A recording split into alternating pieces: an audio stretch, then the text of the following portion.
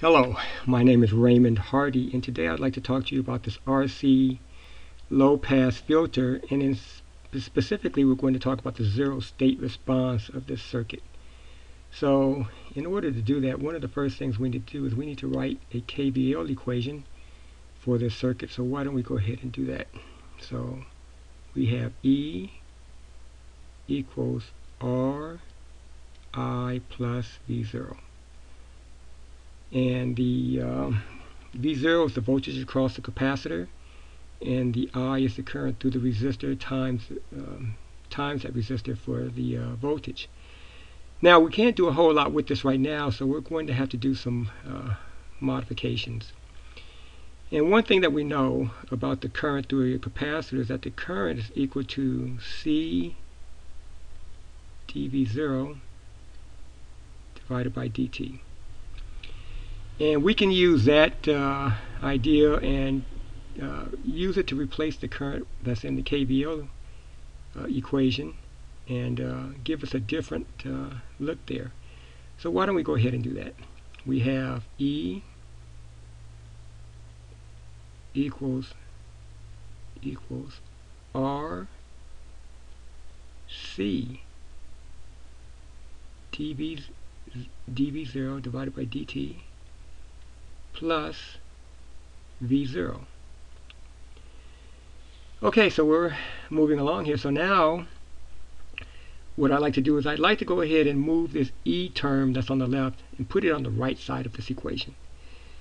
And then I plan on dividing the equation by RC all the way through so that I can normalize and use the standard form for first order differential equation. So why don't we go ahead and do that? So that'll give me dV0 dt plus V0 divided by RC equals E divided by RC. Now this term, this E divided by RC, that's called the forcing function term. And what I want to do, and the forcing function provides the force in which to drive the circuit. So if you think about it, if we for the zero state response, the circuit is for the most part a dead circuit. In other words, the capacitor has no voltage. And so when the E divided by RC term, the forcing function is like plugging in the circuit into providing the stimulus to drive the circuit. So with that in mind, and by the way, this is different from the zero input response where you're using an initial condition to drive the circuit. The initial condition for this circuit, for this capacitor, is 0. So since it's 0, we need the forcing function to provide the stimulus to drive the circuit.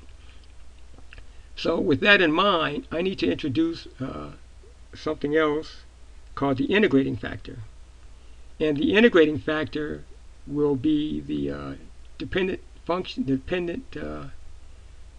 of this term here, this middle term. And so the integrating factor, well, first, by definition, let me give you what the definition looks like. It's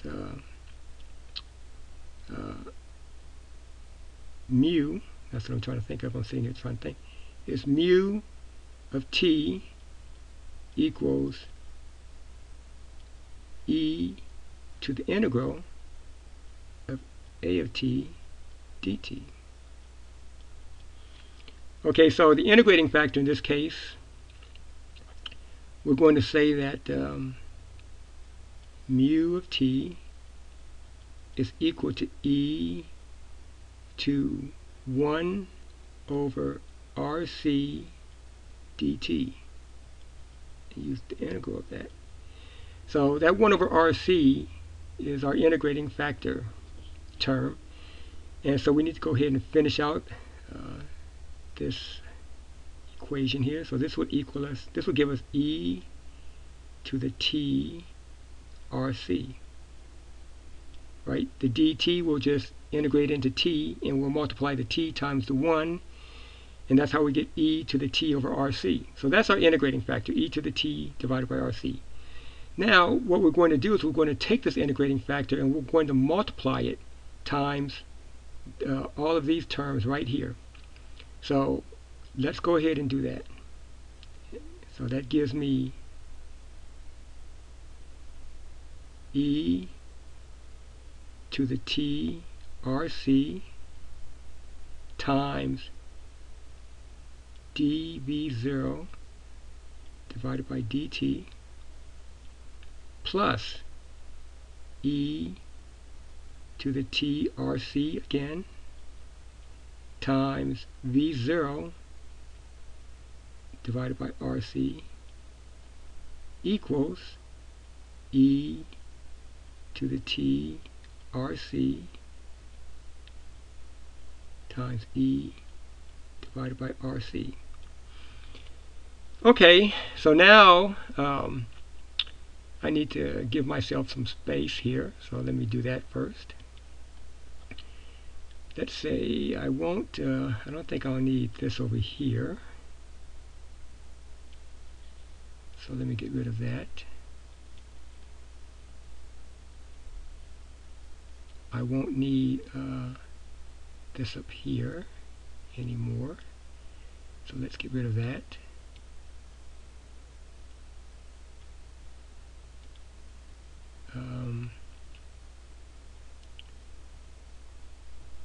Let's see, I won't need the integrating factors in the middle anymore.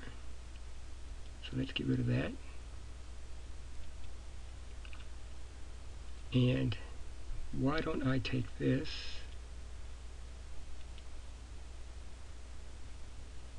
and I'm going to move this up here, I think, and this right here. Can I move it up here also? I think I have enough room right there. Okay. So if you take a look now at well, let me do one other thing here. Okay, so I'm going to state that we have this e to the t rc v0,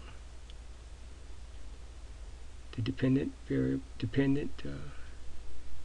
voltage, equals e to the t rc e over rc. If you take a look at this term here in the brackets, if you do the multiplying, if you're doing a what am I trying to think of? I'm almost losing my train of thought here. This is the same as the multiplying. This same as multiplying two terms together, and this term over here, or up here actually. No, down here. I'm sorry. This middle term is representative of doing the multiplying of these two terms right here. So let's take a look at that. So we have this e divided by rc term. If that's the first times derivative, and that's what I was trying to think of, the derivative is the first times the derivative of v0, which is dv0 dt. So it's the first times the derivative of the second, plus the derivative of the first, which is e to the u du. So that would be e to the t r divided by rc, and the derivative of that will be 1 over rc times the second, which is v0. So that we can work with. And so if we go ahead and say that this was put our derivative here, and if I were to put, I could put d divided by dt here. But on second thought, what I'm going to do now is I'm going to take this term here and I'm going to place the dt over here. Hopefully that's showing up on the video there. And what I'm going to do is I'm going to now integrate both sides of this equation. I'm going to integrate here, and I'm going to integrate over here. Okay? And what that gives me is that this integral will cancel out that differential term. And so that will just leave me with e to the t divided by rc v0 equals e to the t rc divided by e divided by rc plus a constant k.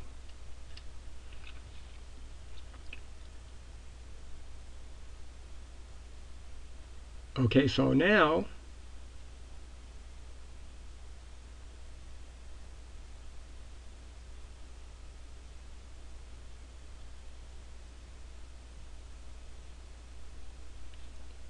I want to divide both sides of this equation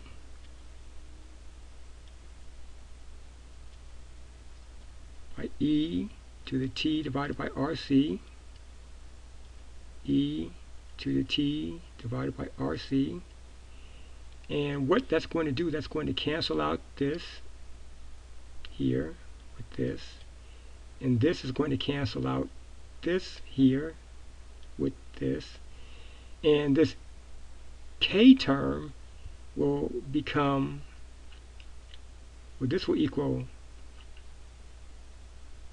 v0 will equal e to the rc plus k e to the minus t rc. Okay?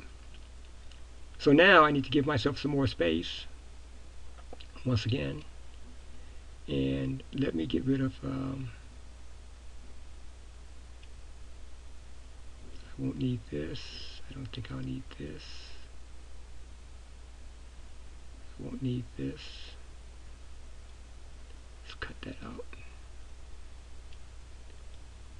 I won't need this. I won't need this. And I won't need this anymore. I do need this.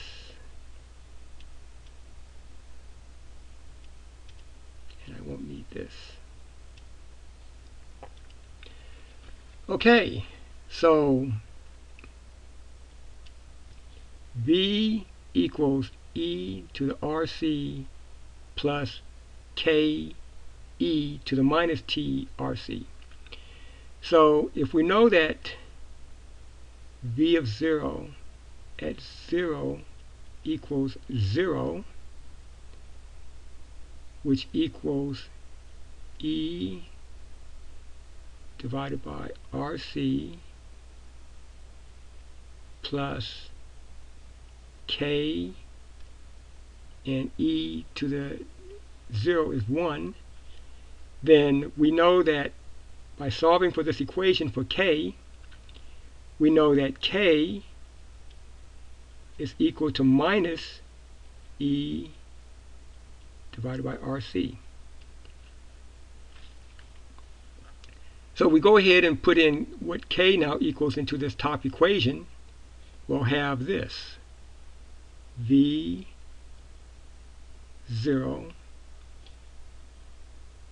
of t equals e divided by rc minus E divided by RC, and that's the K term that I'm replacing now.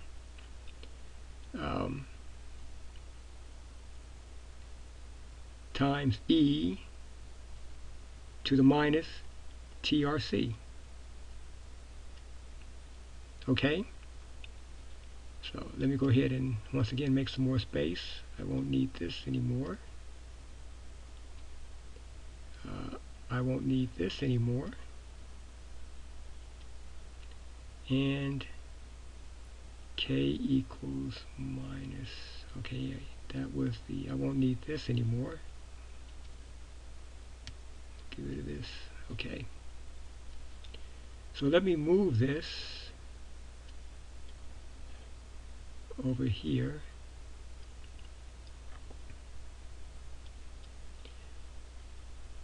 And if I pull out this E to the RC, E minus E divided by RC term, if I pull that out, that'll give me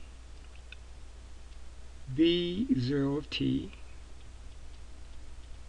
equals E RC parentheses 1 minus E to the minus TRC. And that's the equation for a zero state response to an RC low pass filter. And let me just highlight that here. That is the answer.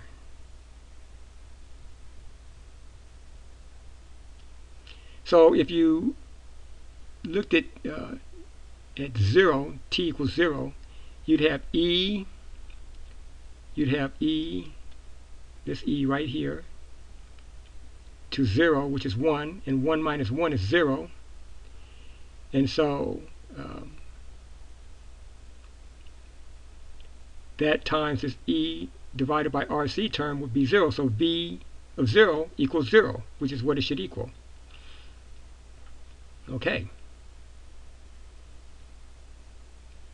That and if you check my other video, you will see that I have the 0 input response for a RC low pass filter also.